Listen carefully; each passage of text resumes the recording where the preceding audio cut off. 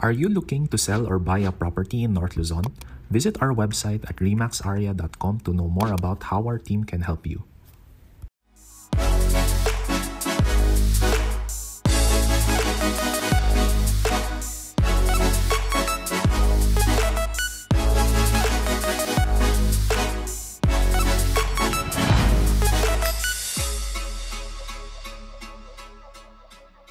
Hey everyone, this is RJ from Remax and we're here in Camp 7 with this house.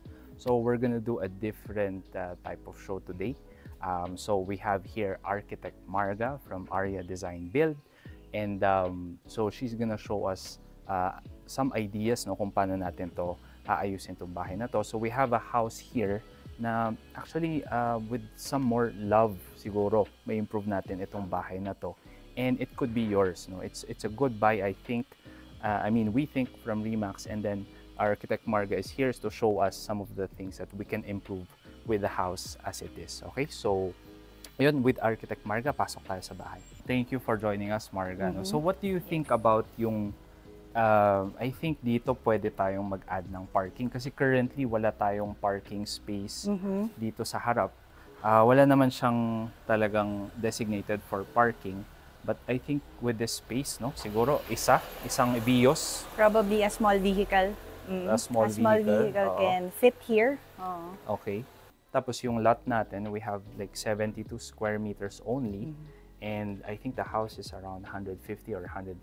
We have 4 bedrooms also. So actually maraming room sa loob. But I think this is the parking is needed. So if ever there's gonna be 4 people, 4 people living in one house, no? Of course, you have a car. Yeah. And to add to that, actually, meron tayong common space parking dito sa likod. And I think the B-roll is just gonna show that. No? So, I guess, pasok na ho tayo. Ayan. The usual setup sa bahay na old house na papansin namin sa Baguio is, of course, kulang tayo sa lighting. No? Yes. Parang yung kahit sa mga renovation natin, yun yung usual na kulang. Kaya nagdala kami ng extra lights dito para to light up the space.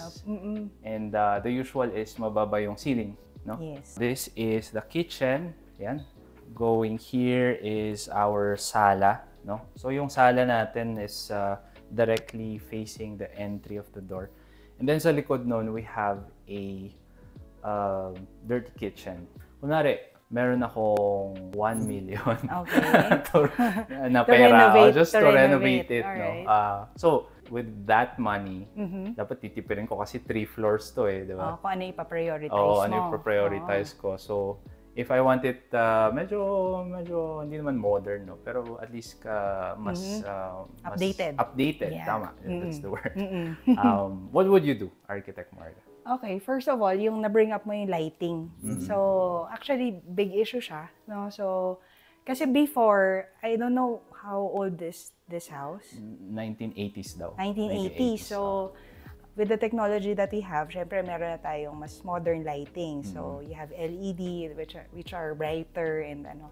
So, you can upgrade your lights by doing that. So, the lighting, no, you can use those modern lights. Okay, pero with this, meron kasi siyang mga design sa ceiling. No, if you prefer, actually it's still nice, it's still intact kumbaga yung kanyang design. Pero kunwari preference-wise, do you like it? Let's settle with intact. Intact. Okay. Intact siya. It's still intact. It's in good condition yung kanyang embellishments.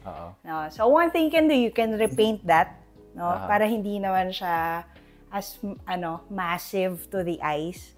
So right now it's parang wood finish. So pwede siyang ring white, i-white mo siya para ma-open yung space.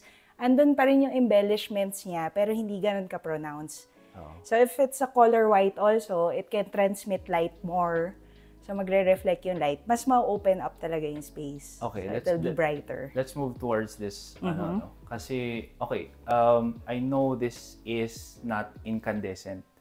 Yes. Actually, LED siya. LED na siya. Na mukha lang incandescent. Pero kasi yung receptacle niya, yun, you have to replace those things. Okay. No? Kunwari, ito, you can choose a more subtle design, a more modern. Pero with a limited budget, that's what you can do. Yan, probably repaint this to make it unobtrusive to the eye. So, mas ma-open din yung space.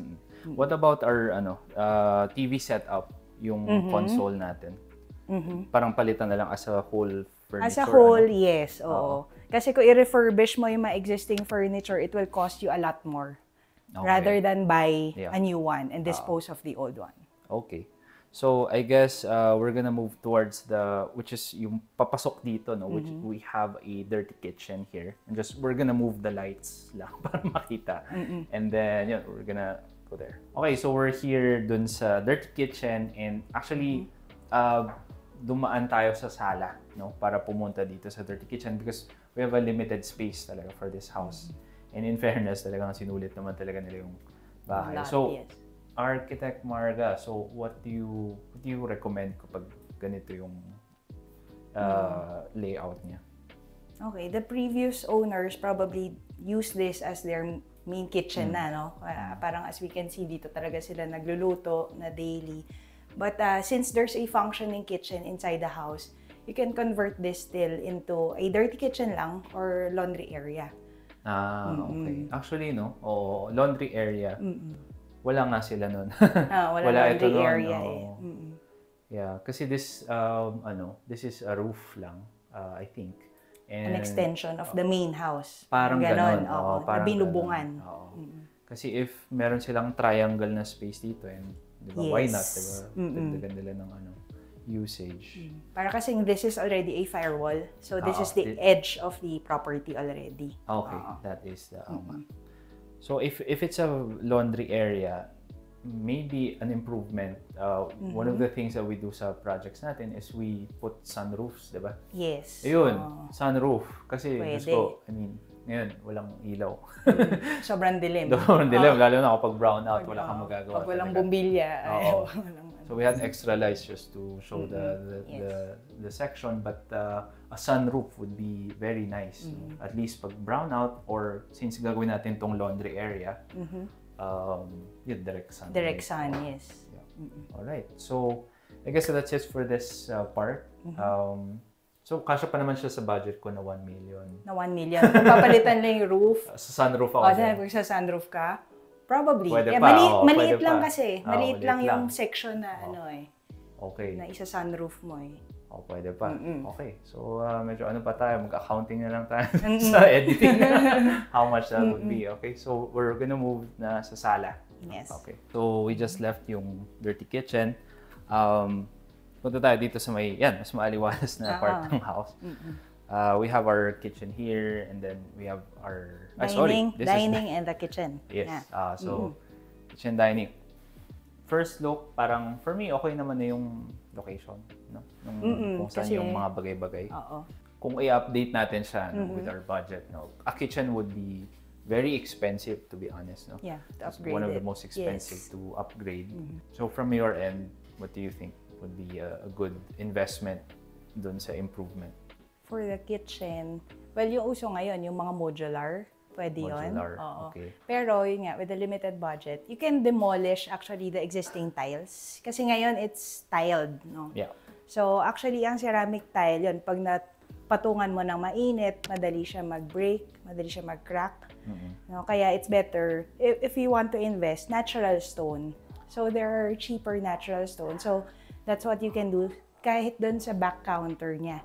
No, ceramic tiles din kasi yung gamit. But the cabinets are still intact. Yeah, actually. So even the overhead cabinets and the under kitchen cabinets, no, they are all intact. So you can still reuse them or just refurbish lang, no, repaint, revarnish and everything. But yung countertop, yun na lang siguro yung ma-spend. Ito pati yun. Okay. If gagawin ko tong parang nook. Where I can serve siguro my kids breakfast nook, ganyan. Breakfast nook. Kung wala namang hugasan or wala namang fire dito. Wala namang masyadong kailangang baguhin. So we just need to change the tabletop. The countertop. And siguro put a ledge na extra Yeah. Para doon sila Oo, may yung space pa naman dito. Yeah. What do you have in mind? Well, kung ako, dadagdag ako ng budget. Gagawin ko tong dito yung aking cooking. Kasi parang dito, tight, very tight, no? Tight. So, tapos yung faucet, kung saan sana ako pwedeng gumawa ng, if I can show you, no? So, yung faucet, dun siya naglagay ng exhaust. Yung pinakamalapit yung exhaust. So, wala na hindi na kasya yung aking cooking tabletop. Ang isa sa renovations kasi na major, yung water line din. Yeah. So, kung ililipat mo Plumbing, yung water line, yung plumbing, yan medyo, syempre may cost yun. No, kahit i-relocate mo lang siya somewhere else.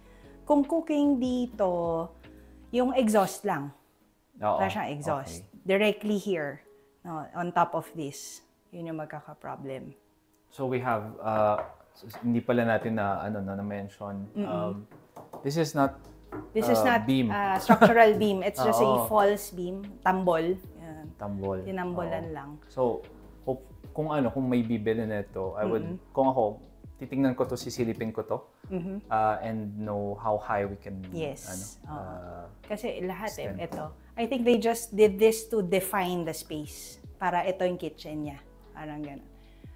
But if you're gonna do that, then remove this altogether, no, introduce a higher ceiling, then probably can put an exhaust over dito sa area na to. You know, if you can put an exhaust over dito sa counter na to, ang laki na ng kitchen mo bigla. Correct. Laki na. Exhaust stove, and then the rest. No? Then you can still maintain the kitchen sink there on that side. Yeah, I cannot imagine cooking here. Baka nga doon sila nagluluto. Mukhang doon. Mukhang sa dirty kitchen sila yun yung functional kitchen nila eh. Okay. So we have here a toilet and bath na I think naman siya. Parang pwede pa siyang i-maintain with a 1 million budget or magre-retile sa ganun. Okay. One of the major expenses din kung mag-renovate ng toilet kasi you have to waterproof it again and all. Oo nga. The conditions right now, it's not that pleasant. No? Yung current So kung may pa-prioritize kay renovation na major, I think the toilet would be one. Okay. I think the conditions are okay. It's just the choice of the tiles probably. Pero that may parang nag-leak na. Yung fixtures, we don't know if it still works properly. Pero it looks new. It doesn't look as old as the house. Kumbaga the fixtures, mukhang pinalitan na nila. Okay, baka sometime earlier. Meron yung mga fixture na parang umiikot, na parang around the world mo na yung business mo. Gumagastos ng water masyado. Mukhang ito hindi naman. Okay. Ito naman. So we're gonna move sa second floor to see the other bedrooms. Okay. The house used a spiral stairs. Usually ginagamit siya sa masikip na daan. Ay, masikip na space. Masikip na house. Masikip na house, and it saves space naman. It's just medyo, syempre, hindi kayo kasya na dalawa. Syempre, yun lang yung pwede natin gawin for this one. But for me, the stairs stays. Siguro repaint. Yes, definitely. Repaint lang. Actually, madali siya akyatin. Oo nga. Considering maliit siya. Madali siya akyatin. May mga spiral kami na nag-try. Oo na. Grabe. Mahihilo ka talaga. Wala kung saan ka na eh. Okay, so let's move to this bedroom muna. So we have a bedroom here, which is actually malinis pa naman. Malinis pa naman siya. I wouldn't change that, I guess. And okay. May bintana naman siya doon na facing the firewall over the other side. It has natural light naman talaga. Natural light. Okay, sa akin to papasa. Ikaw. Yes, okay na to as is. Okay. Oo, as is. Even the painting, it's still nice. It's still okay. Dagdag lang siguro ilaw. Ilaw, yes. Yun na lang. Kasi naka-drop ceiling naman sila, so it's easy to introduce additional lights. Dali lang. Okay, nice. Nakatipid tayo dito sa room na to. Let's go to this room.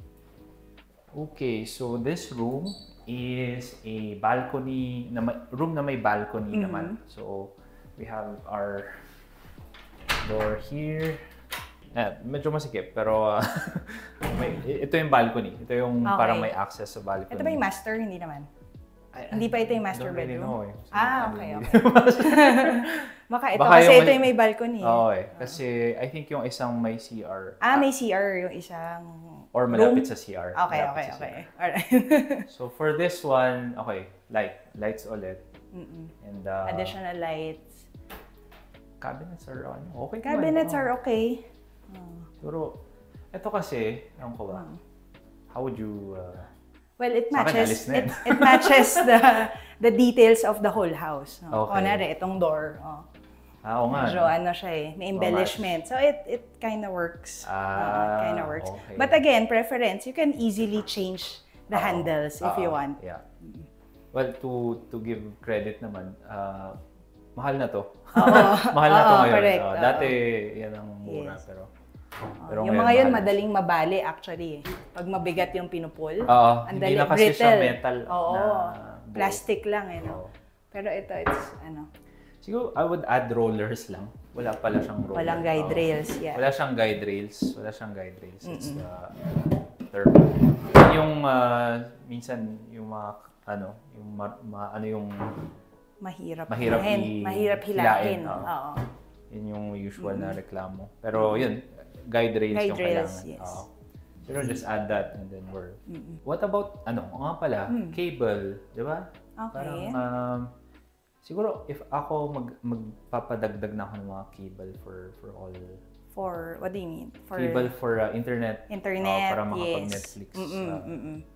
If that's important. Definitely.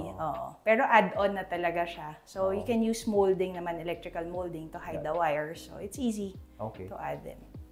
Okay, so let's move to the other 2 bedrooms. Okay, so we have the other side ng bedroom na isa. Okay, so obviously, this is a room na kinuha niya na yung shape ng lot. Lot. Sinagad niya na. Ito yung equivalent nung sa baba. Ng dirty kitchen. Tama. So, ito, cute nga nito eh. Kasi, may corner cabinet. Yan. Okay yan. May Narnia siya na. Yeah. So, this has a window also. It's actually quite cute, itong room na to. Okay to. Add lang ng light siguro ulit. Yes. And then, we're good. So, apparently, the other room is the only one with the access to the balcony. Baka yun yung masters. Baka nga. And then, let's move to the other bedroom. Okay. Ito yung pinakamalaking bed. And ito yung, I guess, my garden. So, possibly another master. Either this or that one. Preference mo kung anong gusto mong kaharap. Balcony or garden. Garden ng kapitbahay. Garden pala ng kapitbahay. So, just so you know. Baka nga ito yung master kasi ito yung with the built-in that's na maganda. That's more beautiful. I would make sure na consistent lahat ng cabinets. All the way, no? So yun yung cabinet, yung handle natin doon yung parang ma-floral. Dito parang Japanese style na mas simple lang.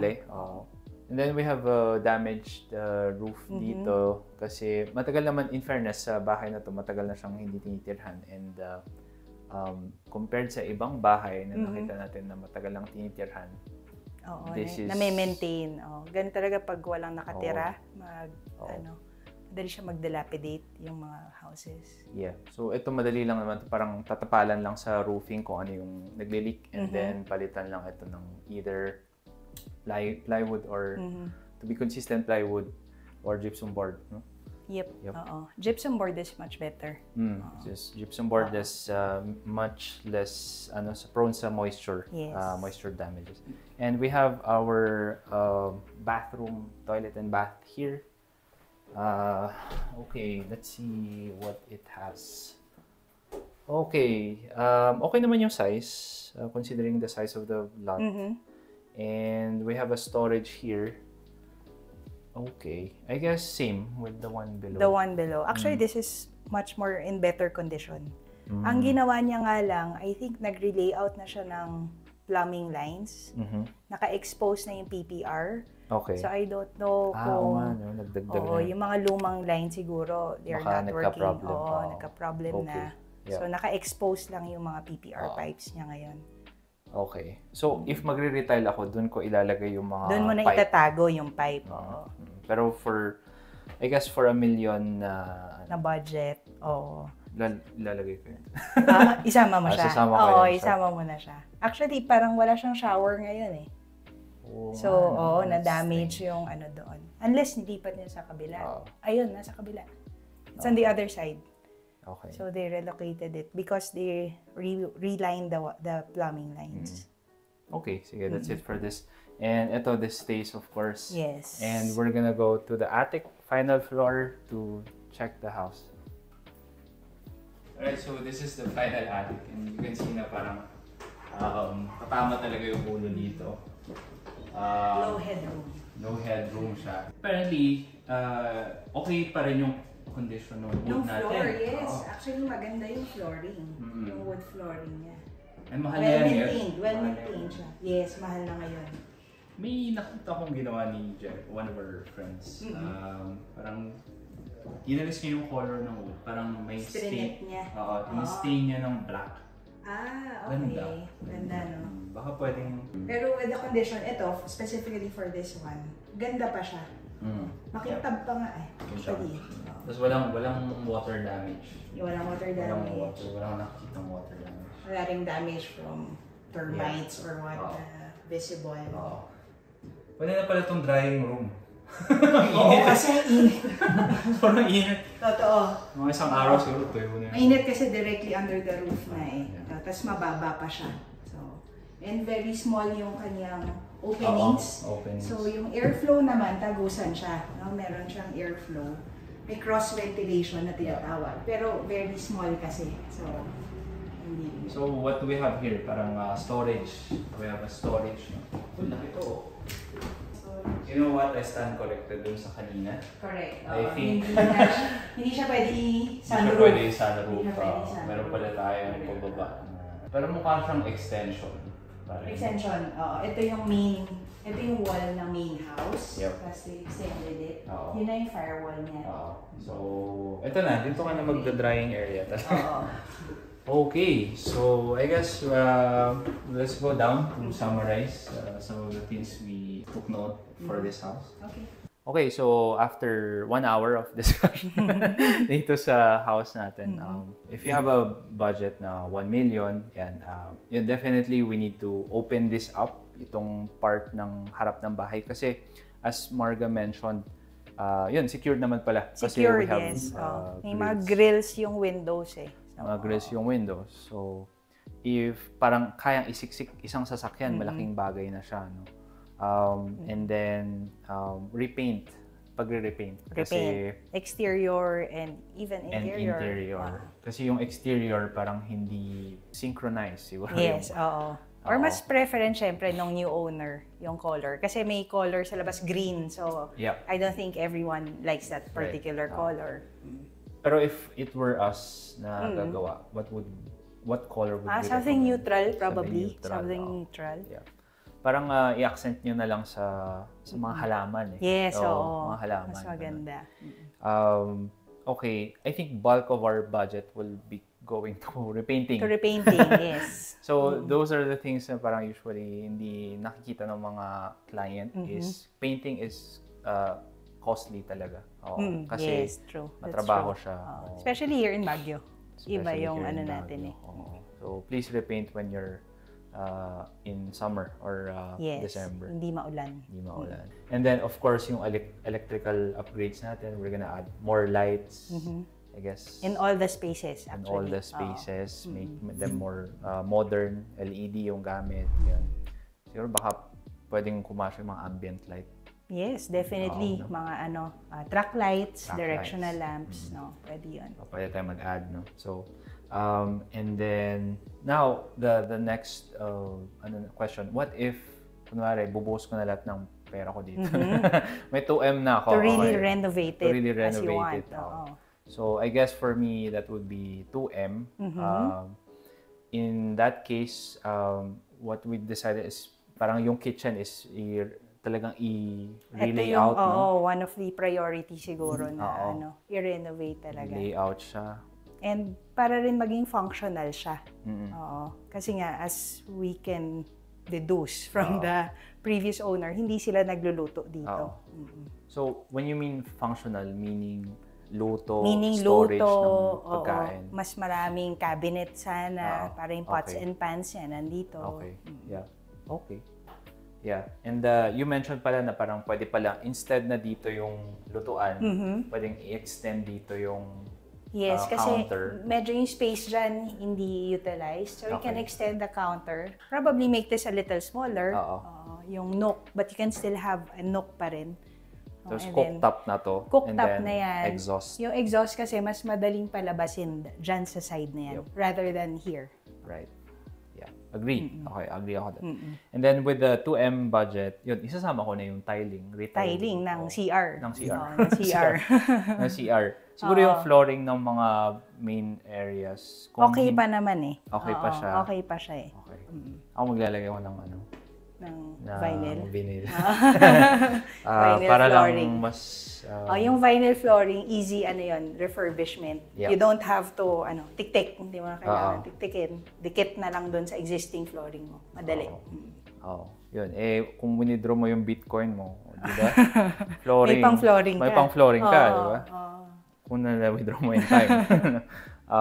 Okay. Tapos siguro, yun yung plumbing natin. Plumbing. Kasi may mga naka-expose kasi nakita na natin yung may PPR na bago. So, bago na yun na lines. So, once you retile, alisin mo yung tile, doon na namin iloloob yung pipe. Yes. So, doon ko siya gagawin if I have the 2 million budget. And lastly, siguro yung ceiling, we can... Yes. Diba? Yung ceiling, doon mo na pwedeng baklasin. Kasi with a smaller budget, medyo major work yung ceiling eh. Delikado yun. Medyo major work siya. Siguro some tips before coming from experience from us renovating and building houses. Maybe we can give tips sa clients when they start renovating a house.